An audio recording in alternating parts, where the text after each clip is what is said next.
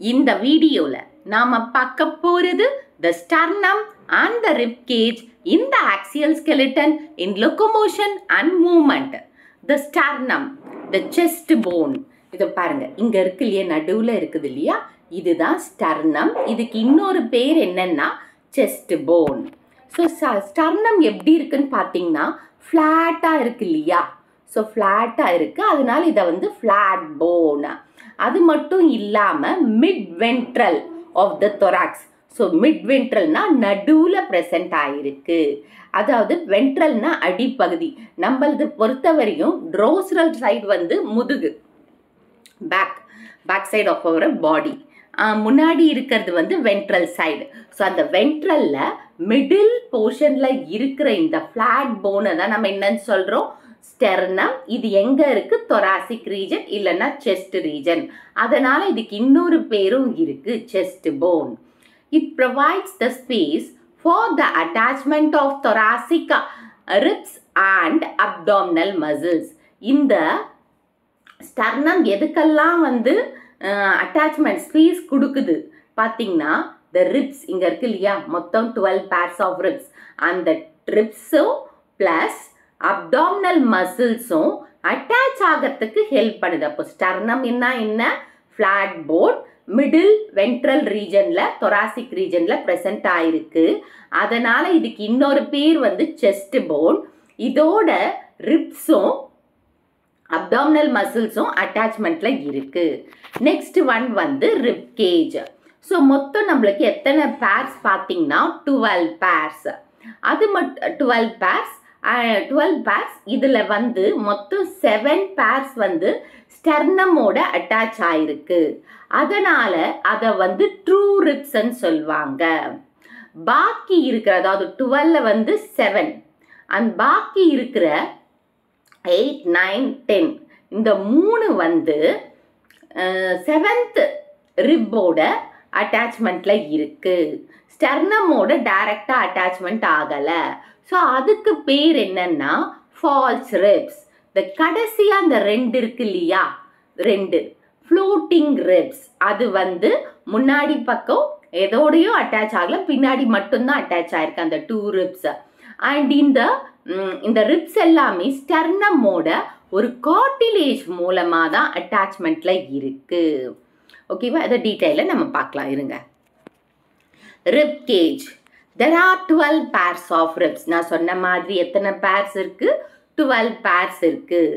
Each rib is a thin flat bone connected dorsally to the ventral column, dorsally to the vertebral column and ventrally to the sternum. So மொத்தம் 12 pairs இருக்கு. ஒவ்வொரு ரிப்பும் வந்து அதாவது back side அந்த vertebral காலம் இருக்கு இல்லையா, அந்த பேக் போனோட கனெக்ட் ஆயிருக்கு ட்ரோசரலி. வென்ட்ரலி வந்து ஸ்டெர்னமோட கனெக்ஷன்ல இருக்கு அப்படின்றத சொல்லியிருக்காங்க. It has 2 articulation surface on the dorsal and hence it is called bicephalus. இப்போ இந்த இதுல பாத்தீங்கன்னா, அதாவது இப்படி நம்ம போடுறோம் இல்லையா, 2 பக்கம், ஒன்று இங்க ஒரு ஹெட் இருக்கு, இங்க ஒரு ஹெட் இருக்கு. அட்டாச்மெண்ட் ஸ்டெர்னமோட ஒன்று அட்டாச் ஆயிருக்கு, இன்னொன்று வந்து பேக் போனோட அட்டாச் ஆயிருக்கு. அதனால இதை நாம என்ன சொல்றோம்னா பைசெஃபாலிக். பையன்னா 2 ஹெட்ஸ் இருக்கு, 2 பையன்னா 2, செஃபாலிக்னா ஹெட்ஸ். அதனால இதை வந்து பைசெஃபாலிக். ஏன்னா ஒன்று வந்து ஸ்டெர்னமோட அட்டாச்மெண்ட்ல இருக்கு, இன்னொன்று வந்து பேக் போனோட அட்டாச்மெண்ட்ல இருக்கு, அதனால பைசெஃபாலிக். The first 7 pairs of ribs are called true ribs or vertebrosternal ribs. ஏன்னா இந்த first 7 pair பார்த்தீங்கன்னா, first 7 pair நம்ம என்னன்னு சொல்றோம், true ribs. True ribs ஏன்னா இது வந்து ஸ்டெர்னமோடையும் அட்டாச்மெண்ட்ல இருக்கு, பேக் சைட்ல வெர்டிபிரல் காலமோடவையும் அட்டாச்மெண்ட் இருக்கு. ஸோ அதனால இது நம்ம என்னன்னு சொல்லலாம், ட்ரூ ரிப்ஸும் சொல்லலாம், வெர்டிப்ரோ ஸ்டெர்னல் ரிப்ஸ்ன்னு சொல்றேன். ஏன்னா வெர்டிபிரலோடையும் அட்டாச்மெண்ட்ல இருக்கு, ஸ்டெர்னமோடையும் அட்டாச்மெண்ட் இருக்கு, அதனால இது வெர்டிப்ரோ sternal ribs. So true ribs, அப்புறமா vertebrosternal ribs. Dorsally, they are attached to the thoracic vertebrae and ventrally connected to the sternum with the help of hyaline cartilage. Dorsally na back side la வந்து vertebral column.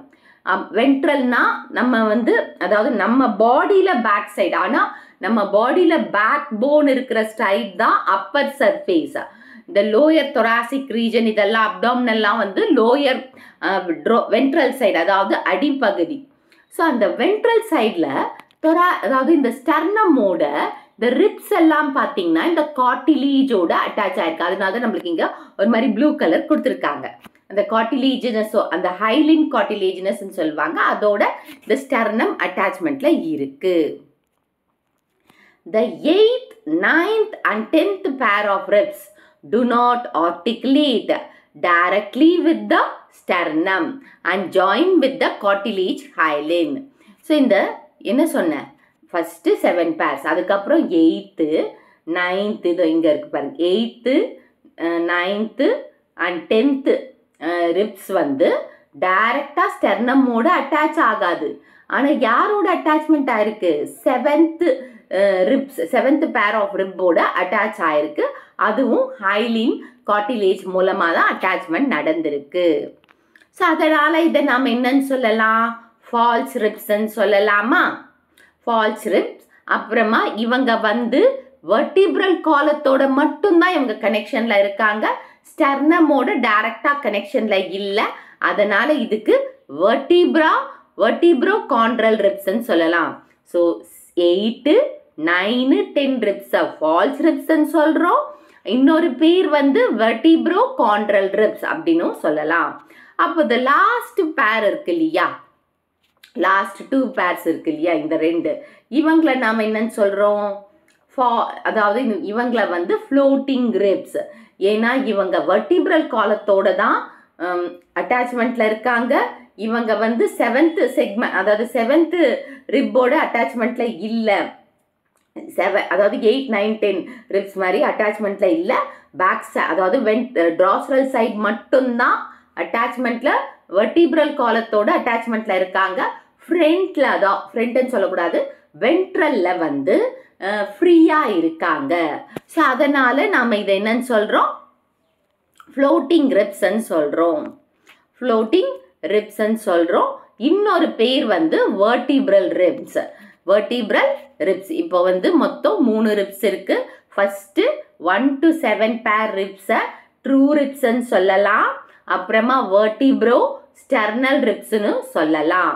The next 7, 8, 9, 10 இந்த 3 ரிப்ஸும் 7th ரிப்போட attach ஆயிருக்கு. ஸ்டெர்னத்தோட டைரக்டா attach ஆகல, vertebral காலத்தோட டைரக்டா attach ஆயிருக்கு. அதனால இதை நம்ம என்னன்னு சொல்றோம்னா வெர்டிப்ரோகாண்ட்ரல் ரிப்ஸ்ன்னு சொல்லலாம், இல்லைன்னா ஃபால்ஸ் ரிப்ஸ்ன்னு சொல்லலாம். அப்புறம் லாஸ்ட்ல இருக்கிற இந்த 2 ரிப்பு வந்து ஃப்ளோட்டிங் ரிப்ஸ். ஏன்னா அவங்க வெர்டிபிரல் காலத்தோட மட்டும்தான் அட்டாச்மெண்ட்ல இருக்காங்க. அதாவது மற்ற இதோட அட்டாச், அதாவது வென்ட்ரல் சைட்ல ஃப்ரீயா இருக்காங்க. அப்போ இதை நாம என்னன்னு சொல்லலாம்னா வெர்டிபிரல் ரிப்ஸ் அப்படின்னு சொல்லலாம். Floating ribs R vertebral ribs. இப்போ இந்த thoracic vertebral ribs and sternum together form a cage. இப்போ பார்க்கறதுக்கு இது ஒரு கூடு மாதிரி இருக்கா, அதாவது வெர்டிபிரல் இந்த ரிப்ஸ் இதெல்லாம் சேர்ந்து ஒரு கூடு மாதிரி ஃபார்ம் ஆயிருக்கா. ஓகே, thoracic ரீஜன்ல அதாவது இந்த ரிப்ஸ், ஸ்டர்னம், பின்னாடி வந்து வெர்டிபிரல் காலம் இதெல்லாம் சேர்ந்து ஒரு கூடு மாதிரி ஃபார்ம் ஆயிருக்கு. அதுக்கு பேர் தான் ரிப் கேஜ். அதுக்கு பேர் தான் ரிப் கேஜ். அப்போ இந்த ரிப் கேஜ் வந்து யாரெல்லாம் ப்ரொடெக்ட் பண்றாங்க? ஸோ ரிப் கேஜ்குள்ள லங்ஸ் இருக்கு, ஹார்ட் இருக்கு, லிவர் இருக்கு. அது மட்டும் இல்லாம லங்ஸ் இருக்கிறதுனால பிரீதிங்க்கு ஹெல்ப் பண்ணுது. ஸோ இது ஒரு எலும்பு கூடுன்னு சொல்லுவாங்க. இதை வச்சுதான் கூடுன்னு சொல்றதே நம்ம. ஸோ இந்த ஒரு கேஜ் மாதிரி இருக்கிறதுனால இந்த ரிப்ஸுக்குள்ளதான் ஹார்ட் இருக்கு, நம்மளோட லங்ஸ் இருக்கு, அப்புறமா லிவர் இருக்கு.